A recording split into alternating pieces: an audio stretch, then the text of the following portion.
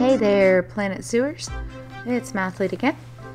I'm here with my Indian themed habitat. It's also a zoo entrance. It's up on my Steam Workshop. I redid this blueprint a few times. Every single time when I go to place it, the walls right there around the habitat gate are always missing.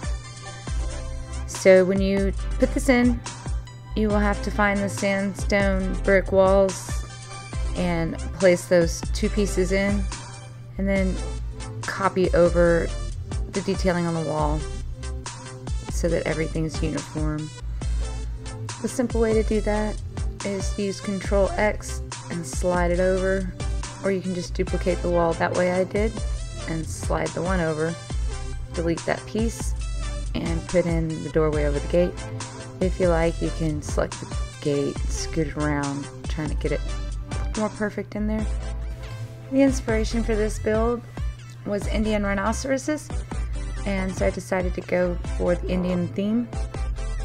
I also really enjoy building habitats right as you walk in the zoo, and including the zoo entrances with the spawners and the ticket entry gates.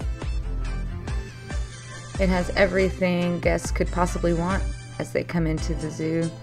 It has shops as well. I have a staff facility hidden inside there. So if you do put something in other than the Indian rhinoceros, you may want to check that staff room. I put it a little too close to the spawners, so it is full of plants on the inside to get the 100% scenery rating to bring down the negative radius that it has, so guests aren't complaining about staff facilities as soon as they walk in the zoo. In case you're wondering where those hidden plants are when you set up the zoo. When I originally built this, I struggled really hard with pathing. However, when I put this down as a blueprint, I found the pathing to be very simple. I had hardly any struggles with it. So I just used select grid mode, as you can see here, and went around, added all my paths. And there is that hidden staff room right there to the right, which is why it wasn't letting me put that path in. Unfortunately, the curves are a little hard to hide if it won't fit in perfectly since we're elevated. I wish the game didn't make the curves be there when paths are elevated. Once all the grid pathing is in, I like to go around and connect everything, even though you don't have to for shops. It is close enough to the curb, they will still interact with the building. I still like to connect them if I can. On this section, you can either do the grid pathing, or you can just use an 8-meter wide path straight through there. I decided to go for grid instead of getting a perfectly straight path, and then coming out with an 8-meter path down to the ground. And once we get that path in, we need to go and make sure that we're connected to the spawners. And while we're doing that, what are your favorite things to build? Let me know in the comments below. Do you like to build habitats the best? Entrances? Shopping centers?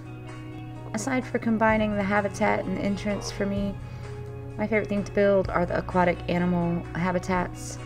And if you'll notice, I do have 2 otter habitats. One's just a regular otter habitat, and the other is an otter entrance habitat, which I will be doing a video on my entrance habitat as well. It has a swim through tunnel, so that will be coming soon. And there was a preview of my staff room full of plants. So if you were looking for it, there it is. Taking a look around, making sure I have everything connected. So we're going to skip my connections to the zoo and out to my utilities and go ahead and get our Indian rhinoceros on the way. I always like to do pairs, breeding pairs. I know that it does get hard to manage. I find that when I'm building, when I have bigger zoos, managing all the animals can be quite overwhelming. And sometimes I will turn contraceptions on so that I don't have to deal with that. Our rhinoceroses. As with any habitat, I always check, make sure everything's set up the way they like it. Sometimes things get changed, like the water's not in, so I need to add that. And when I do that, it does affect some of my terrain, so I need to go through, make sure they're happy with their terrain, go through and also make sure they're happy with the plants that are in the habitat. Some people don't pay as much mind to that. I like to have mine as happy as possible, although I'm a little cheap when I'm in franchise mode. I don't always give them the best grade of food. I feel like everything else makes up for it. And it looks like we have everything set up and about ready to do a walkthrough tour and get a guest view of our habitat. I love that look down into their little sleeping shelter area from above. They do use it quite often in my zoo, and the guests are always super excited to stand and look at them from above. And here we are from the guest level view. We're going to go up and into our habitat from the zoo side. And I'm looking to see if the rhinoceros can be seen from over here. I don't see any. Go look at the other side. Looks like we have some guests that are stuck in the grid path. Have to go back and delete that one and put a new one in.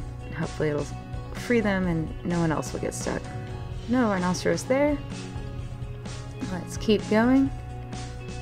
Looks like they're holding trash in their hands, so maybe I don't have enough trash cans, even though I know there's 4 around the glass aerial viewing of their sleeping area. And let's see if there's one in there. I don't see him in there right now. Oh, there's one way in the back. I always enjoy walking around at the guest level. A few times I have found comically large items that look to scale from far away, and then when you get close they don't. And here you have a view from the entrance.